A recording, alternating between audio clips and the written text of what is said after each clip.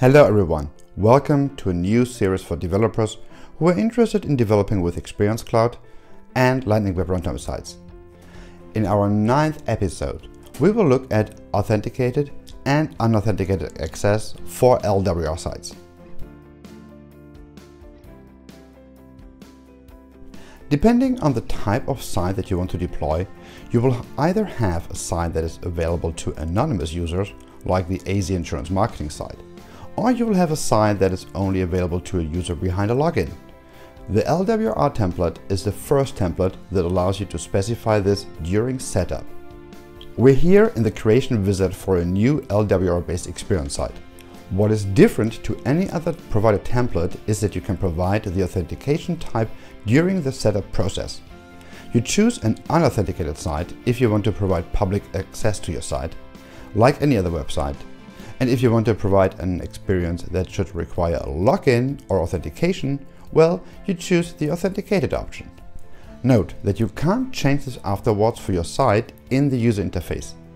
Now, the authentication type reflects also as a visible distinction for your end users. You may be used to be able to identify Experience Cloud sites by the /s that is contained in the URL.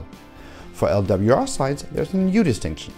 The /s is still present for authenticated sites, but for unauthenticated sites, it's not. That is to allow you to create truly consumer-facing URLs like /marketing get a quote instead of /marketing as get a quote. And you can also check the authentication type in the Experience Bundle metadata of your site. Here is a side-by-side of the Experience Bundle configurations. On the left, for the marketing side, the authentication type is set to unauthenticated. The base path for the marketing site is also just marketing.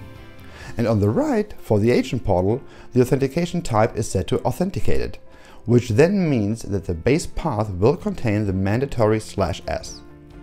And in case you want to allow guest users to access certain pages for an authenticated site, you can set the authentication type to authenticated with public access enabled.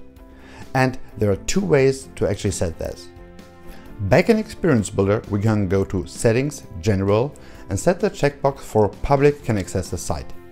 And as we're working with a Salesforce DX project and metadata, we can also set it that way. So let's swap to Visual Studio Code and check out the network settings for a site. That contains the, well, not so intuitive metadata name Enable Guest Chatter, which is the counterpart of Public can access the site. And what I also want to highlight here is the metadata setting Enable Guest File Access, which you have to set to allow guest users to access file assets. And that also includes assets from Salesforce CMS, which we used in a previous video. What we haven't talked about yet is what unauthenticated users can do on your site. Those users are also called guest users, and Experience Cloud sites provide a specialized profile for it, the guest user profile. This is not specific to LWR sites and also applies to Experience Cloud sites in general. To access a profile, you actually have to open it from Experience Builder. Once we click on it, we are directed back to the profile editor page, just for the guest profile. And this is where you can then specify if guest users will have special permissions, like accessing data in your environment. Working with profiles and guest user permissions is an exhaustive topic. Check out the description where we'll link to learnexperiencecloud.com as well as to the product documentation, which both give you insights on how to work with this profile. There's one more thing. You may want to work in a programmatic way with a guest user profile. And that's possible as everything is stored as metadata. When you look at the metadata of our sample app, you will notice that it contains profile and network metadata. The name of the profile is built by the name of the site plus the word profile.